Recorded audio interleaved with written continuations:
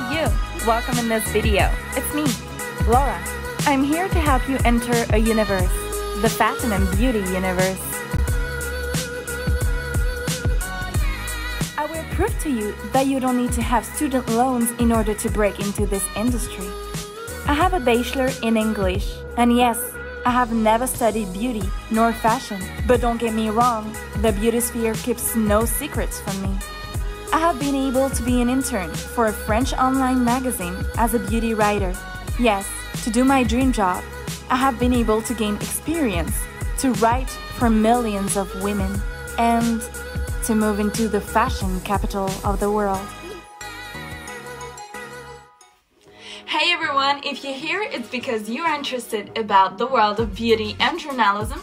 So I hope you guys are ready to talk about the beauty sphere. So in this video, I'm gonna explain you how I became a beauty writer intern without having a degree in journalism nor in beauty.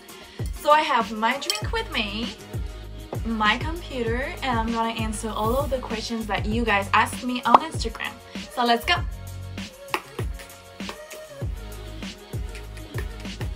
Now we can start. So the first question that I had was, how did you find your internship? So that's a great story actually. So I found this internship on Instagram.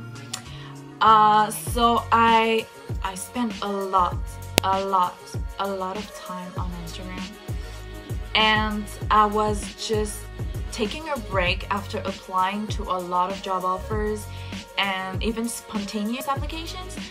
I was taking a break and I was scrolling down on Instagram, and I found this story of a girl who used to work in the company I got my internship in. She just posted a job offer saying that they were looking for a beauty writer intern. So I just sent my resume, did a 1-hour interview, and in 6 days I got the job. So you will need a lot of patience. Really, it's really important to find your dream job. And sometimes you'll find an opportunity when you're not even looking for it. If you want to work in the fashion and beauty industry, you have a lot of websites that can help you, such as fashionjobs.com, fashionworky.com, but I really advise you to look for a website specifically for the country you want to work in. So the second question that I had was, what do you do on a daily basis? So I really loved waking up every morning to go to work, really. I enjoyed every second of my experience there. So I started all of my days with a beauty news. So it's a short article, something exciting that don't take hours of writing. And it could be about a new makeup collaboration or just someone who invented a new beauty routine or something like that. Then I start to write articles for the following days. According to the editorial line, of course, it's really important. So I also had video shootings twice a week, and also sometimes I got to do interviews. So I had the chance to interview the amazing Zara Larsson and the actress Chloe Grace Moritz. I also had to make a selection of beauty products and test them for a video shooting called Beauty Crush. I had the chance to write for campaigns like Huda Beauty, for example, and do photo shootings for the article according to the brand's universe. With COVID, I didn't get the chance to do beauty events and press day and everything outside of the office, but it was so much fun. But you guys will be able to do that after the pandemic, of course. You'll have so many fun days. So my third question was, did you have a lot of responsibilities? As I said, I had the chance to interview celebrities, to be responsible for one video shooting Beauty Crush.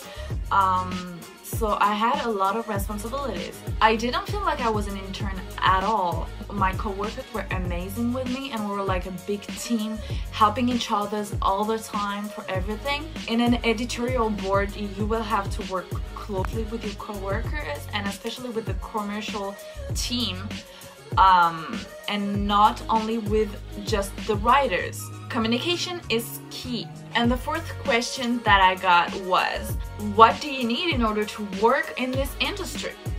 That's a great question actually. To work in this industry, you'll need some nerves, really. You need to trust yourself, know your worth. Everything is possible as long as you work hard for it and you never give up.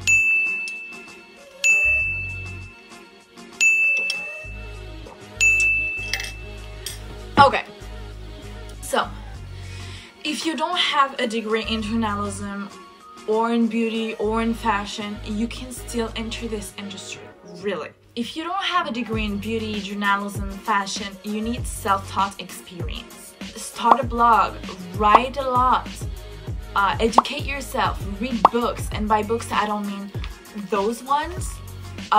They're good but not good enough. Start an online course.